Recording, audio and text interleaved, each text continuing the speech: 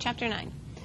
This chapter I decided to use the PowerPoint slides that are provided by the textbook because they have some good visuals to go along with the content that we're learning. So hopefully you'll find them useful as well. We start out Chapter 9 talking about types of chemical reactions. And pretty much what this is chemical reactions fit into a couple of different broad categories. And what's great about these is that once you know what the patterns are, you can predict all kinds of products and reactant combinations and what kind of chemical reactions you'll be seeing. So just a brief review, remember a chemical reaction is a process in which you start with one type of substance, and through the breaking and making of bonds and the rearrangement of atoms and elements, you produce a new substance as a result of that chemical change. These are broadly classified and grouped into combination reactions, decomposition reactions, single replacement reactions, double replacement reactions, and combustion reactions. So let's look more closely at each of these. First, with the combination reaction, in this case, you're starting with elements and you're producing a compound. Now, Mr. Stoker, in your textbook, says that you can start with two compounds and produce a compound. And that is also true of combination reactions, and you'll want to remember that. But when you're faced on an exam with the question of something undergoes a combination reaction, keep it simple. Remember, I can just start with the elements and go to the compound, because that will be much easier for you than trying to decide what two compounds something makes up. So these follow the general format of x plus y goes to xy. So there we can see element x reacting with element y to produce compound xy. And in this example, you can see hydrogen, an element, reacting with oxygen, an element, to make a compound. The typical type of question that you might run into this is something like calcium phosphate undergoes a combination reaction. Or, another heads up, combination reactions are also called synthesis reactions. So we could say calcium phosphate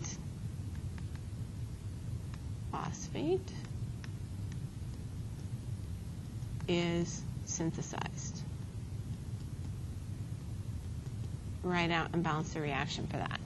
So if we think about this, it's telling us the compound. So it's telling us the product. So let's think about what's the formula of calcium phosphate. Well, it's got calcium, which is a +2 charge, and it's got phosphate, which is one of our polyatomic ions, which has a -3 charge. And when we put those two together, we get Ca3PO42. Now we go backwards. If that's the identity of my product here, then my reactants must be the individual elements that make up calcium phosphate. So in this case, it's calcium plus phosphorus plus oxygen. And notice I'm remembering that oxygen is one of the silly 7, and so therefore it shows up as a diatomic. And my last step before I'm done here is to make sure everybody balances out. So I need 3 calciums and 2 phosphorus and 8 oxygens. So that would be the calcium phosphate synthesis reaction, or the calcium phosphate combination reaction.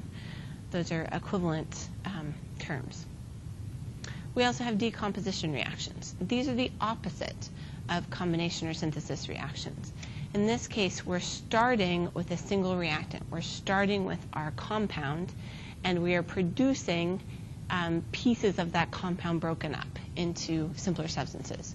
So again, Stoker says these could be elements or compounds, and that is true. For the purpose of tests and quizzes, just focus on the fact that things can turn into elements. Let's keep it simpler for you. So opposite here, we're starting with the compound and we're breaking it into its individual elements. And we can look at water, the decomposition reaction of water. I've started with water, I've decomposed it into its individual elements of hydrogen and oxygen. We could also say something like magnesium oxide undergoes decomposition. So magnesium oxide then would be my reactant, and my products would be what? If magnesium oxide is my reactant, then the products would be the elements that make up magnesium oxide, and they would be magnesium and oxygen. and then balance before you're done. Single replacement was our next category. In this case, you have an atom or a molecule coming in and bumping out an atom or a group of atoms in a compound. So this follows the general format: x plus yz goes to y plus xz. And this actually can also produce, depending on the nature of x, it could produce z plus yx. And why I say this is it depends on whether x is a metal or a nonmetal. If x is a metal, it will come in and bump out the metal, like it did here. If x is a nonmetal, in this case, then x would come in and bump out the nonmetal and form an ionic compound with the metal. So up here, x was a metal, and down here, x was a nonmetal. In both cases, what's happening in the reaction is that the single element is coming in and bumping out the thing in the compound that it's like. So if x is a nonmetal, it comes in and bumps out the nonmetal. If x is a metal, it comes in and bumps out the metal. So for instance, we can look here at zinc reacting with hydrochloric acid to make zinc chloride and hydrogen. Zinc, notice, is a metal. So when it goes to react with HCl, it comes in and bumps out the H. So zinc now forms a compound with chlorine, and hydrogen is now kicked out to the side. If instead of zinc reacting, let's say we had oxygen reacting plus HCl, in this case, oxygen is a nonmetal,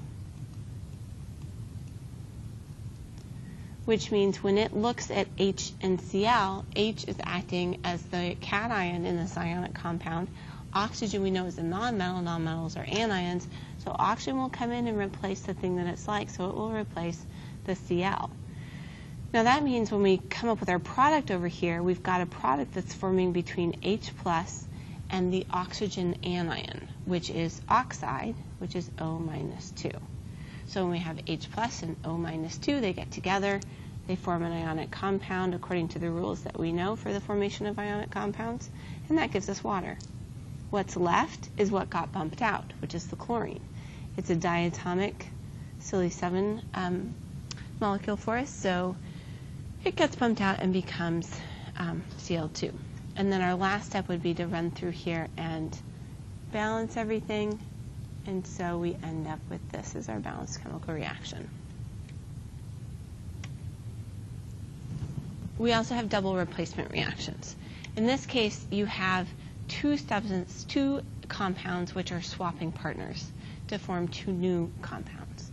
So the general format is AX plus BY goes to AY plus BX. And notice here what's happening can really be discussed in terms of A swapping with B. So now A and Y are hooked up, and B and X are hooked up. Let's look at an example. So just looking at the reactant side, we see we have sodium sulfate. This is, in terms of the raw materials of elements, we have sodium ion and sulfate ion. And over here in our other reactant, we have lead ion, lead plus 2 ion, and nitrate ion. So double replacement says the metals or the cations are going to swap places. So now lead will make a pair with sulfate, and sodium will make a pair with nitrate. And indeed, when we look over here, we see that my sodium ion, which was +1, and my nitrate ion, which were -1, form sodium nitrate. And over here, my lead +2 and my sulfate -2 formed an ion. Formed a compound. Let's walk through an example of this one. Calcium chloride reacts with sodium nitride in a double replacement reaction. So take a moment, hit pause, see how far you get on writing out and balancing this equation, and then start the video back up again and we'll work through it together. Okay, so calcium chloride. We know that calcium chloride has the formula CaCl2. Sodium nitride we know has the formula Na3N. The question is, what are our two products? And the approach to this that we just did that's really useful is to think about this in terms of what are the ions that I have to work with. Well, I've got a calcium +2 ion, and I've got a Cl- ion. Now notice, I'm not taking into account how many chloride ions I have and how many calcium ions I have, because that will change in terms of how many I need on the products depending on what they're paired up with.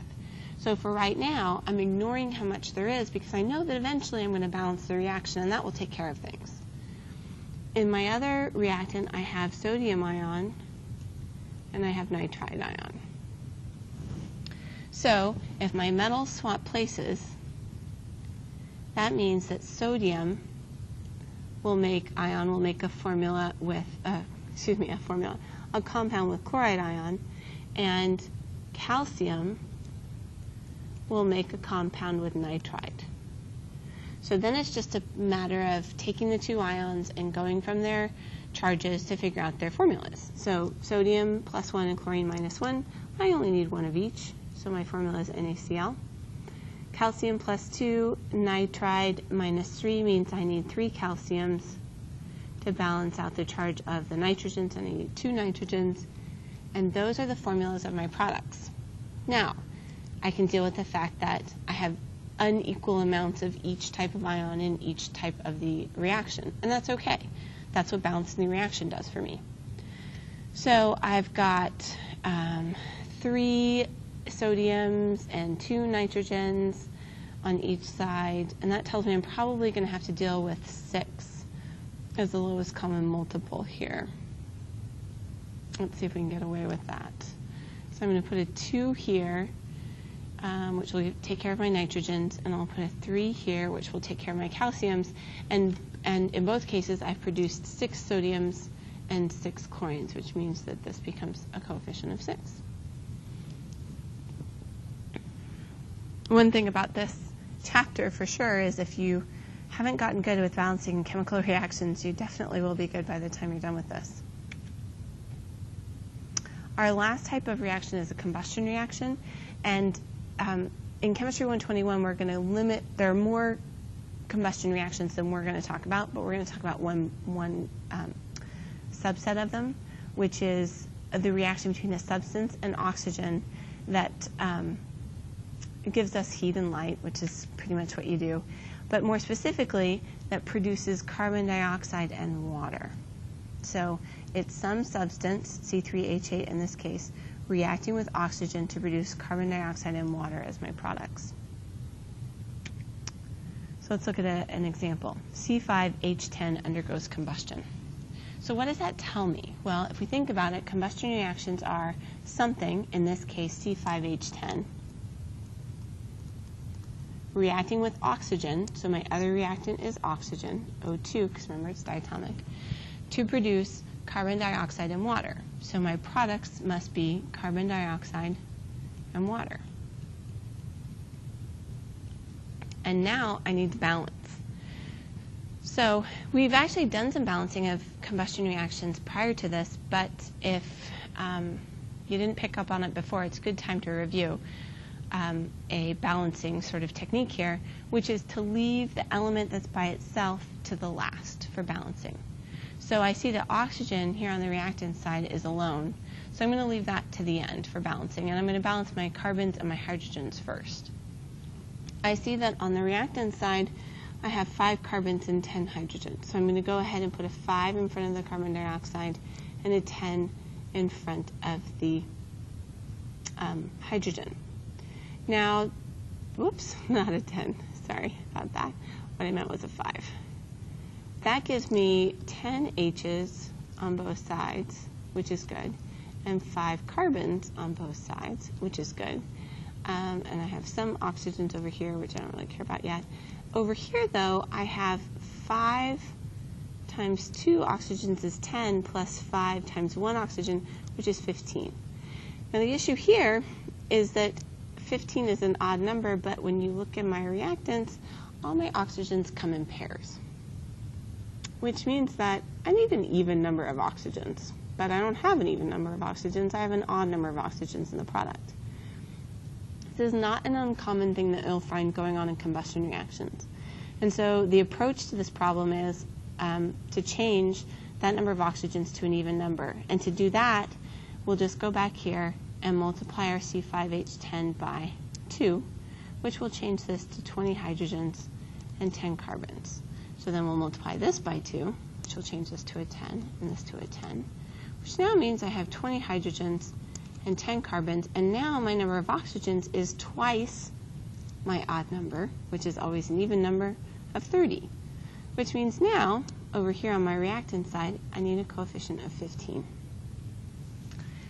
And last step is to check and make sure that I have the lowest common whole number ratios for my coefficients, and I do.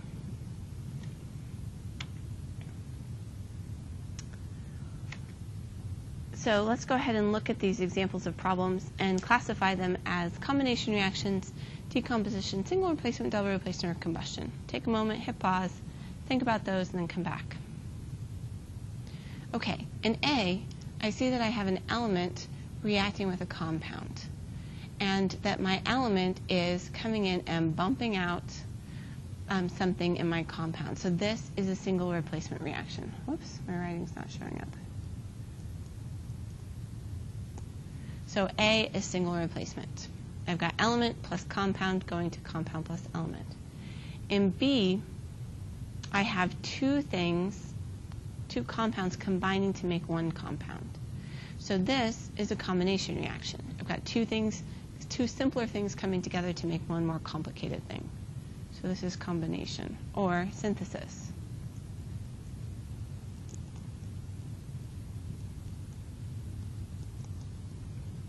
In the last one, I've got something reacting with oxygen. Now this is a little bit broader in terms of the types of combustion reactions that we were specifically talking about. Remember I said they always produce carbon dioxide and water? Mr. Stoker, in his textbook, says pretty much it's anything that reacts with oxygen. So in this case, you see you have a compound reacting with oxygen, so we'd call this combustion. Now, I would not expect you to be able to tell me what ammonia does when it's combusted, because expecting you to come up with NO and water would be asking a lot. I do expect you to be able to tell me when things contain carbon and hydrogen, just like the example that we did with C5H10, when they react with oxygen, they will always form carbon dioxide and water. So those are the type of combustion reactions we're going to focus on in terms of your assessment. We also have another type of chemical reaction, and this one is probably the one that I will assess you on the least, but I want to give you some brief awareness of, because for a couple of reasons. One, it may show up on the standardized ACS exam for the final, and two, when you go on to cellular biology and some of your other classes for your pre-health prerequisites, the redox processes that occur in human anatomy is pretty important. So having some awareness of what that means is good preparation for those other classes. So here we go. In a redox reaction, one reactant undergoes oxidation and another reactant undergoes reduction, hence redox, reduction, oxidation. Oxidation means your reactant is losing one or more electrons. That means it's also what's called the reducing agent. Reduction is the opposite. In this case, the reactant is gaining one or more electrons, and it's called the oxidizing agent. And a handy mnemonic to remember is Leo goes Ger, where lose electrons is oxidize, and gain electrons is reduce. So if something is losing electrons, it's being oxidized. If something is gaining electrons, it's being reduced. So again, oxidation means loss of electrons, reduction means gain of electrons. The oxidizing agent is the substance that is gaining the electrons, and the reducing agent is the substance that's losing the electrons. For example, we could look at calcium metal and chlorine glass. And what you see here is starting on the reactant side with two elements, and they're coming together to form an ionic compound. And we know that elements, when they're by themselves, have charges of 0. So calcium is a 0 in the reactants, and chlorine is a 0 in the reactants. But when we look at the products, we know that calcium chloride has calcium with a +2 charge and chlorine with a -1 charge. So oxygen's charge went from 0 to +2. So if you think about that, that means that oxygen started with equal numbers of protons and electrons. But now it has 2 more protons than electrons. We remember from chapter 3 that elements don't lose protons, they lose electrons. So that means that calcium lost 2 electrons. And we actually know this from our conversation 2 of calcium making a charge, making an ion.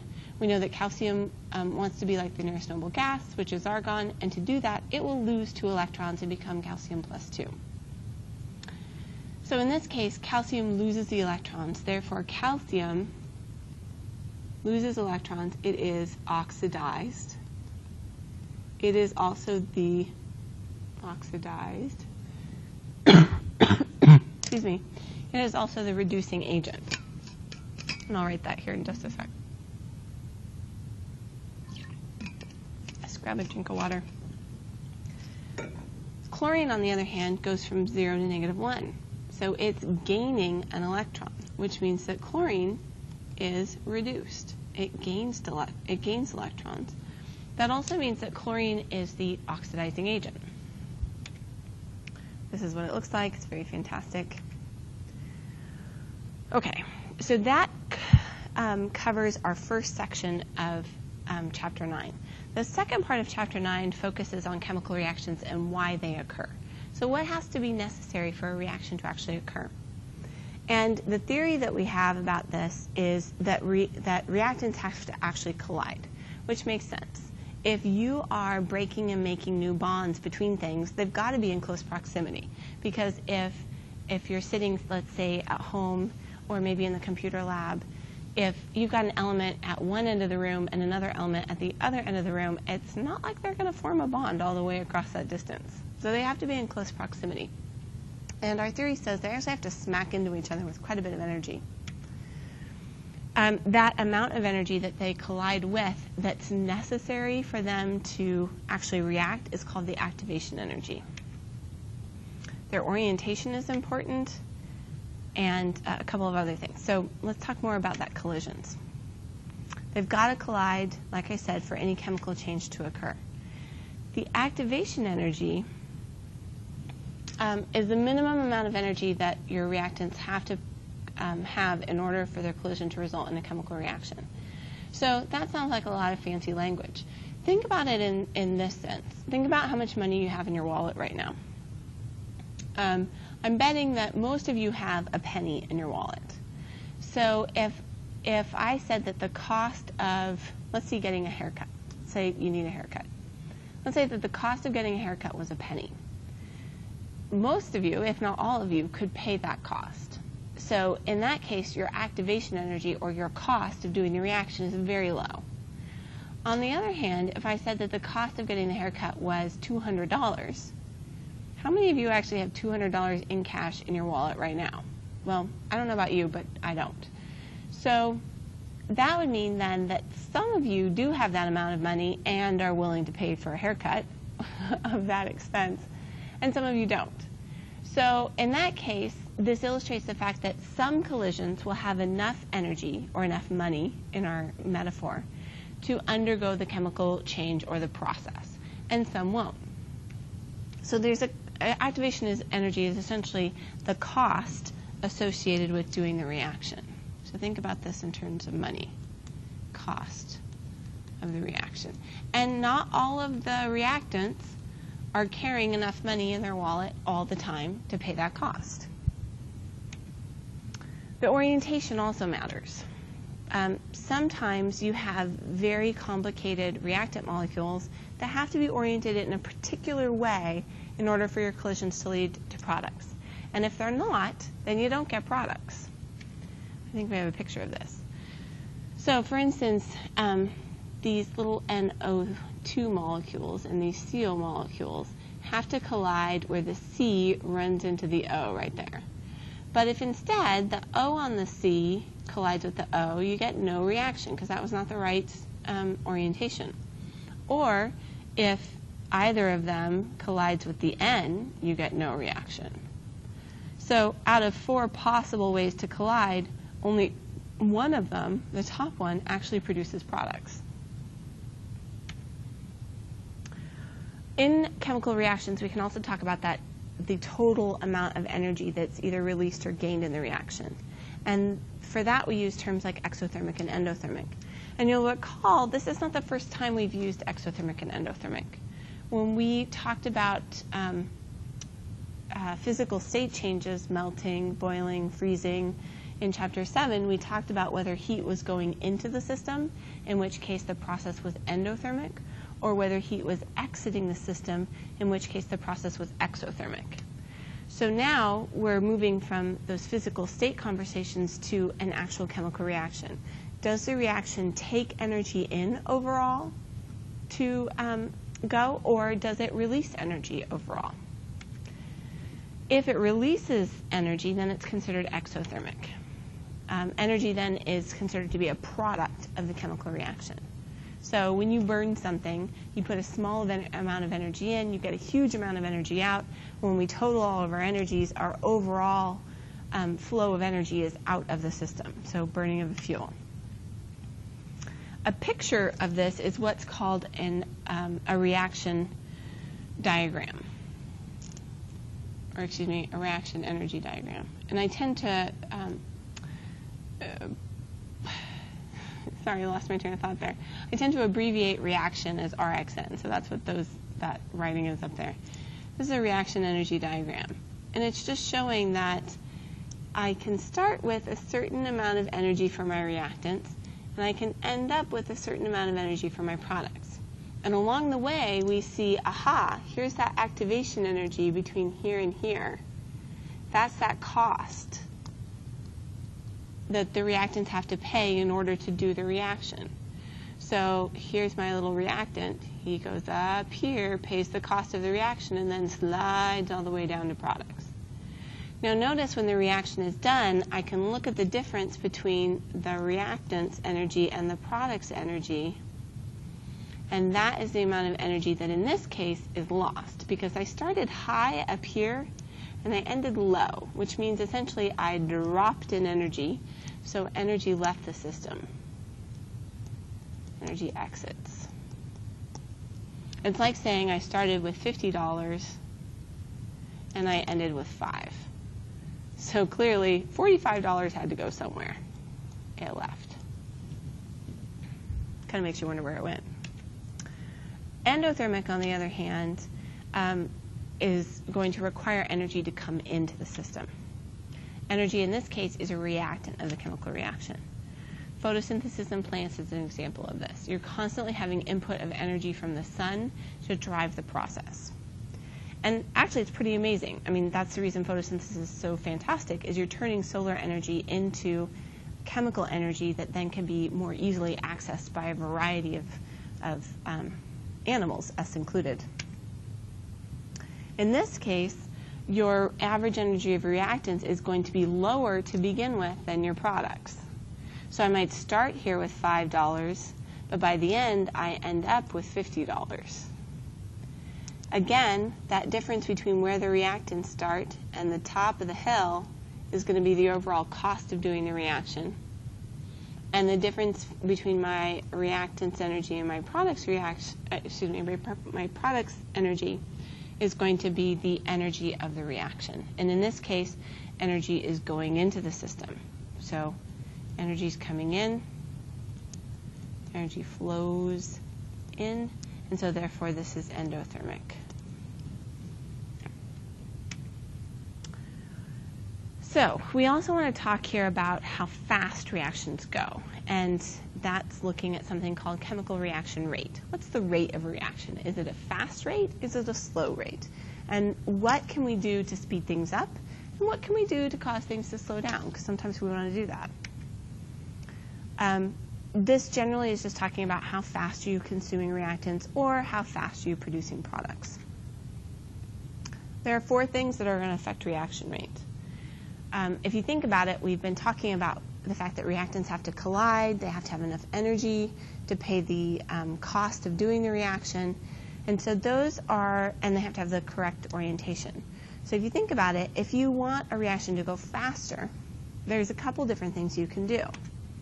You can change the physical nature of your reactants. So if you have 2 solids and you try and react them, it doesn't work very well. But if you have 2 liquids, you have good surface area contact between your reactants, in which case, what of those characteristics are you changing?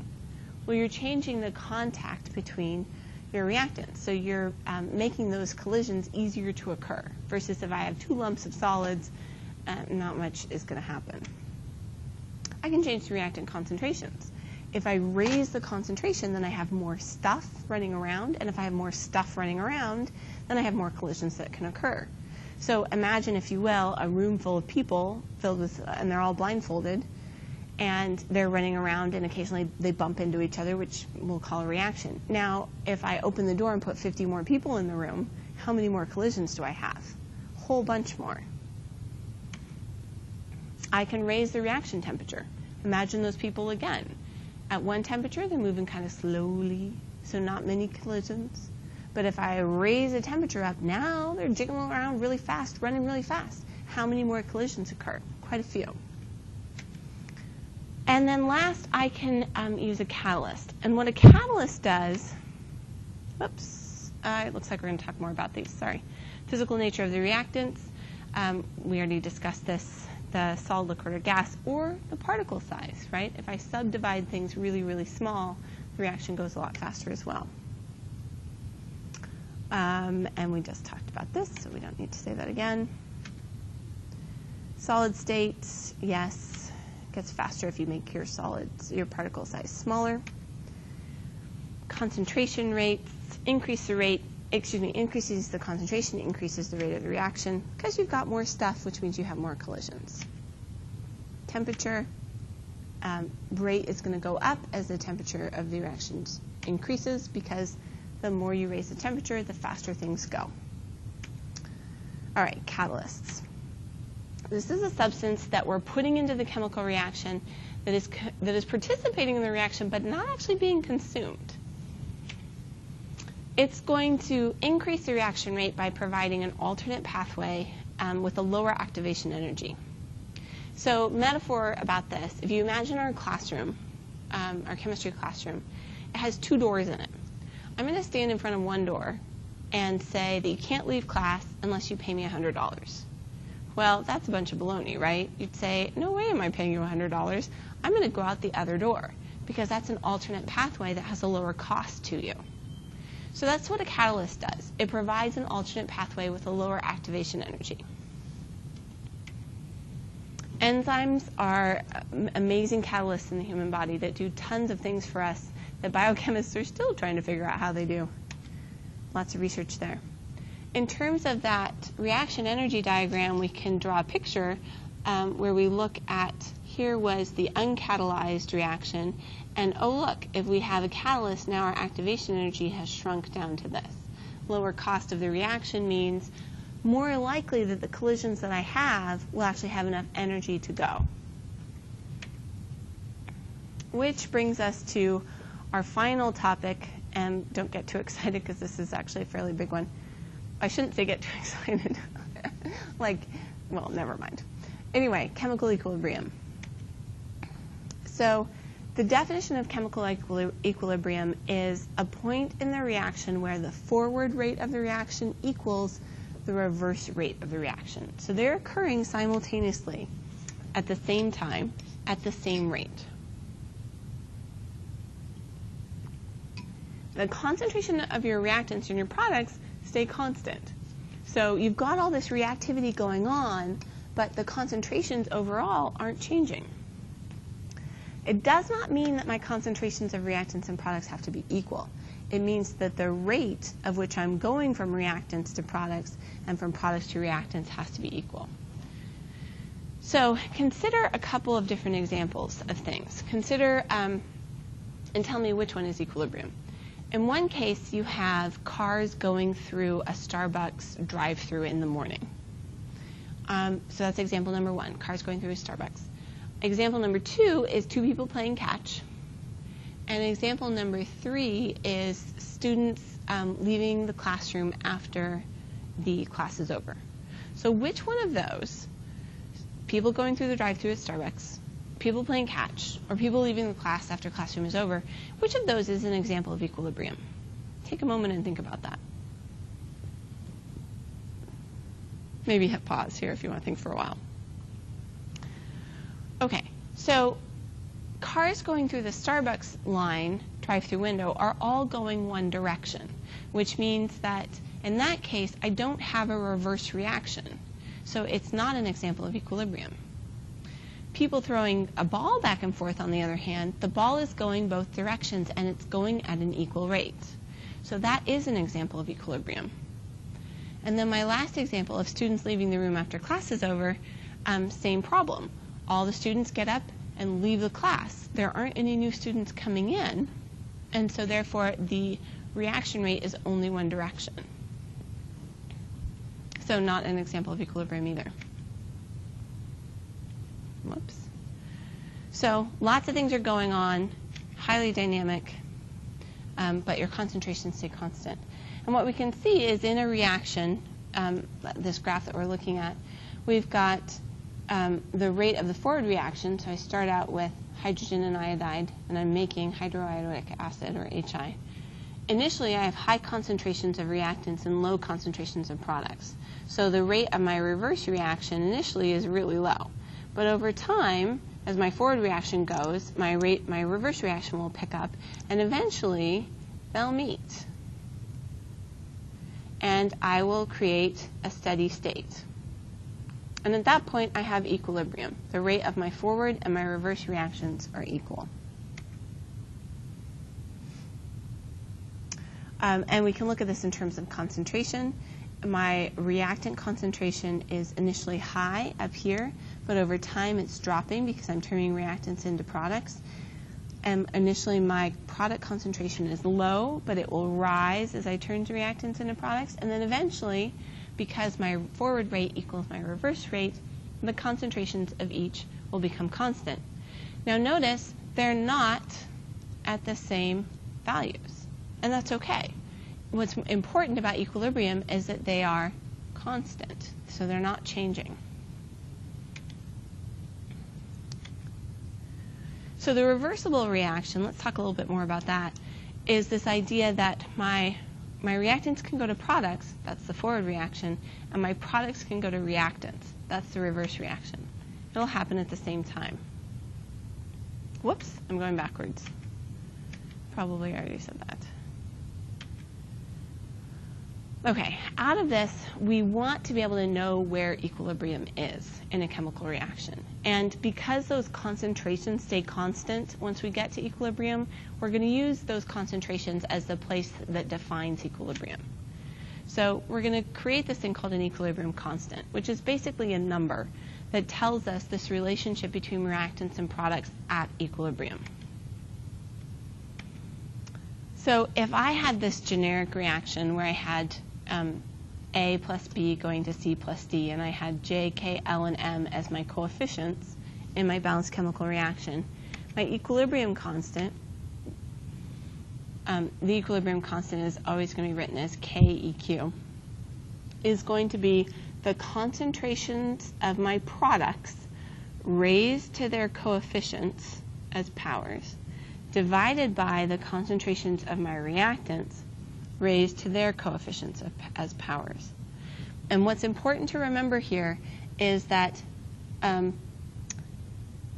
what the terms that get included in the equilibrium constant expression are only for substances that are gases or aqueous, meaning a solution. Solids and liquids don't go in the equilibrium constant expression. So if A, let's say, was a solid, then A would not appear in this expression. Everybody else would, but because A is a solid, it's not in there.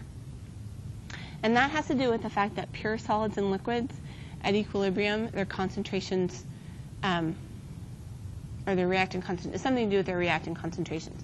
So just remember, no solids, no pure liquids in equilibrium constant expressions. Okay, those square brackets, whoops, I should have mentioned that earlier. Let's go back to that slide. These square brackets that we're looking at here, around each of these, tell me molarity. So this is the molarity of C and the molarity of D divided by the molarity of A and B. That's what that first one is. Product concentrations are always placed in the numerator, so it's always products over reactants. And the coefficients are the powers to which your concentrations are raised. So that's what we just talked about, but quick little review again to make sure it's cemented into your brain. And then KEQ is the way that we denote an equilibrium constant.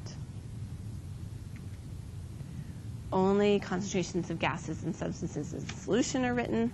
Pure liquids and solids are never included. And let's look at an example, number 52 in your textbook. So haul out your textbook, and let's look at 52 in chapter 9.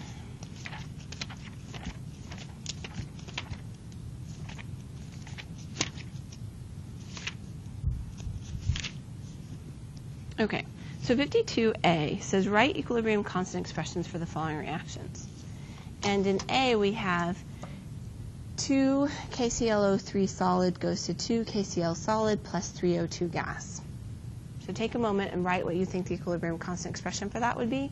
Hit pause. Okay, so we're back. In A, I'm going to write the concentration of my substances in the products divided by the concentration of my substances in the reactants, omitting any pure solids or liquids. So in A, I've got a couple solids in there, so they're not going to show up in my equilibrium constant expression. So KEQ will equal just my gases or aqueous solutions, which in this case is just oxygen gas, and the coefficient of oxygen is 3, so this is raised to the third power. Let's do B. Hit pause while you do B. Okay, in B, I have PCl5 as a solid in equilibrium with PCl3 as a liquid plus Cl2 gas. Notice that double-headed arrow that you're seeing, that tells you you're at equilibrium. So an equilibrium constant expression for B, I want just my gases in aqueous solutions. So K equilibrium is only dependent on the chlorine. And it's raised to the first power because it has a coefficient of 1. Let's do C. Hit pause. Okay, for C, K equilibrium, I have a solid silver chloride in the product and an aqueous sodium nitrate. So I leave out the silver chloride because it's a solid. Put in that sodium nitrate. It has a coefficient of 1, so its power is 1. And then in the reactants, I have 2 aqueous solutions, so they show up in here as well. AgNO3 multiplied by the concentration of NaCl. Everybody has a coefficient of 1, so therefore everybody has a power of 1.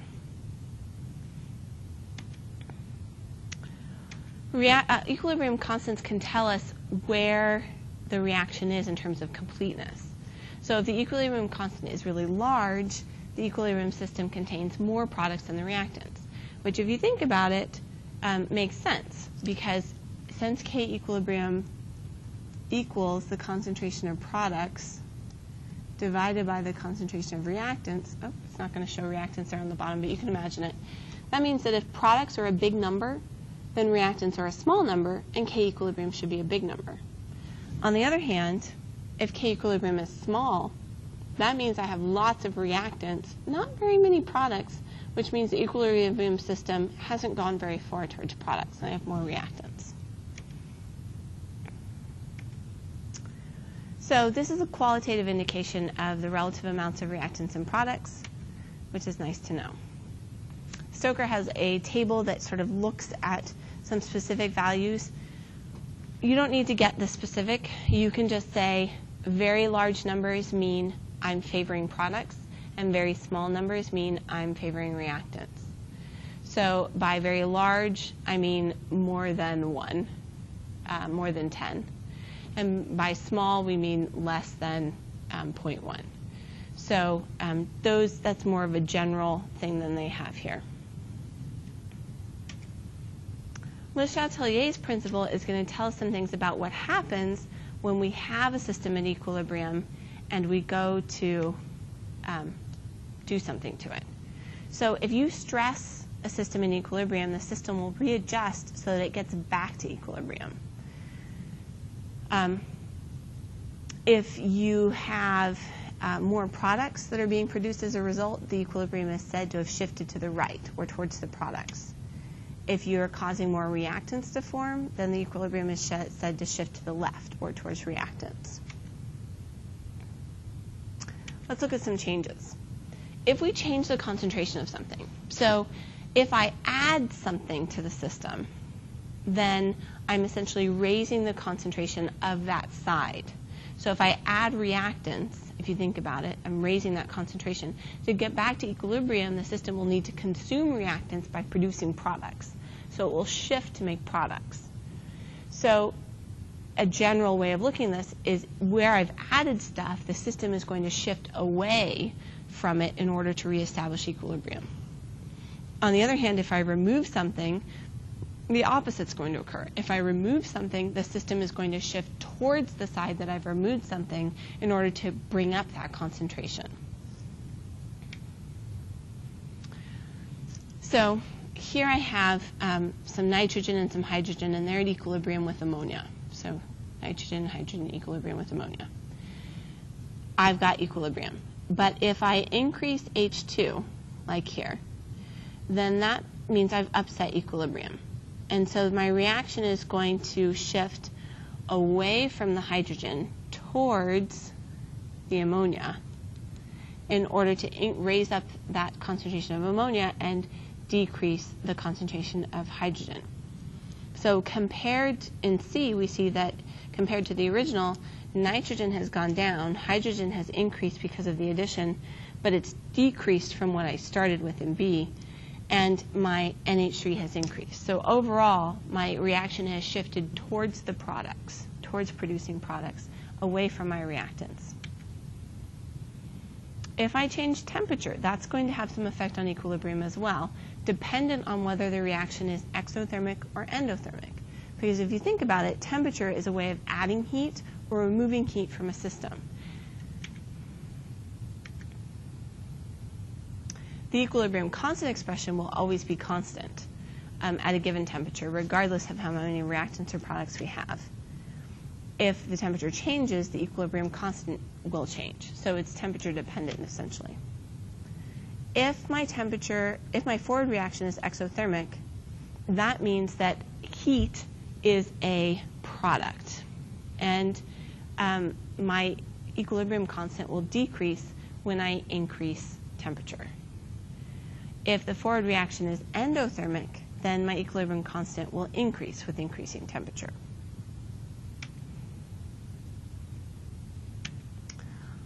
So what happens to your equilibrium when the temperature is raised if I have an exothermic reaction? Well, you can see here that exothermic means, oh, it won't let me write, means heat is a product over here. And if that's the case, if I'm raising the temperature, it's like I'm putting in heat. So if I'm putting in heat and heat is a product, then the reaction, the equilibrium will shift away from the heat. So raising the temperature on an exothermic reaction will shift towards the reactants. On the other hand, if I lower the heat, it's like I'm taking heat away. And so the reaction will shift towards the products, towards the heat.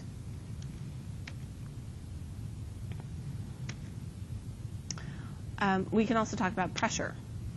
If I decrease the volume of a system, that will shift the equilibrium toward the side with fewer moles of gas. So essentially, squishing down makes the system go, oh, I've got less space to move around, so I'll adjust myself so that I have fewer moles of stuff running around. If I add a catalyst, it doesn't change the position of equilibrium. It just means things get there faster.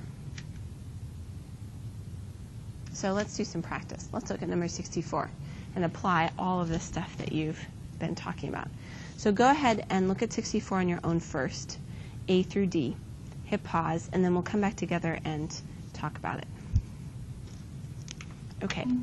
Whoops. In 64A, we have this reaction, C6H6 as a gas, in equilibrium with, plus 3H2, also a gas, in equilibrium with C6H12 gas. And it tells you that heat is a product, which the other way that that could have been phrased is it could have said that the reaction is exothermic, and you would have had to recognize, oh yeah, that means heat's a product. So in A, we need to determine which direction the equilibrium will shift if we increase the concentration of C6H12. So in A, I'm adding reactant. We know from our discussion of Le Chatelier's principle that when I add stuff, equilibrium will shift away from where I've made that addition. So if I add reactants, the equilibrium will shift towards the products, or towards the right. B says I'm going to decrease the concentration of C6H6. Remember, when we take something away, the reaction is going to reestablish equilibrium by moving towards where I've removed stuff. So if I decrease the concentration of C6H6, then the system will move to the left towards the reactants. So it will be said to shift left or shift towards the reactants. In C, decreasing the temperature means I'm removing heat. So the reaction will shift towards the heat side, so towards products. And in D, increasing the pressure by decreasing the volume of the container. Increasing the pressure means I'm going to want to go to the side which has fewer moles of gas. So on the reactant side in this problem, I have 4 moles of gas. On the product side, I only have 1 mole of gas. So that means the 1 mole of gas side will be favored when I increase the pressure. So this will actually shift towards products as well.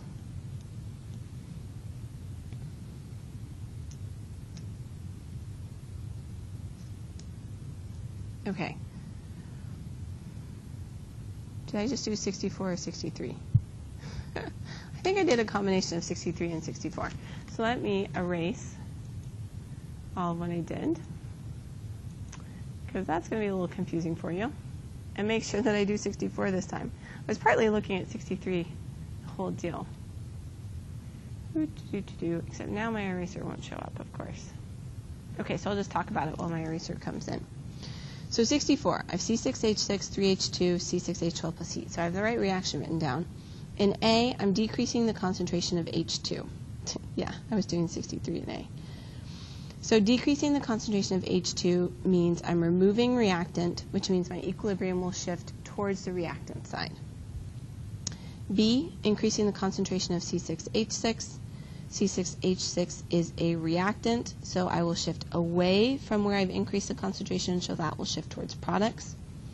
Decreasing the temperature means I'm removing heat, which means I will shift towards the side with the heat, so I'll shift towards products. Looks like I got C right there. And then D, increasing the pressure by decreasing the volume of the container. Yes, I was looking at the right problem on that one. So my apologies on the confusion there. And that should be it for Chapter 9. Except now my computer's frozen. Next. Maybe? Oh yeah, here we go with homework. So 1 through 14, 19 through 44, 49 through 56, and 61 through 66. And it's a little broken up both because the oxidation reduction section goes into more detail in the practice problems that I'm really expecting you to know. And then the picture problems, students have a lot of difficulty with those for some reason, so you can pretty much skip those, and that's why those problems are left out. All right, I'll see you in class.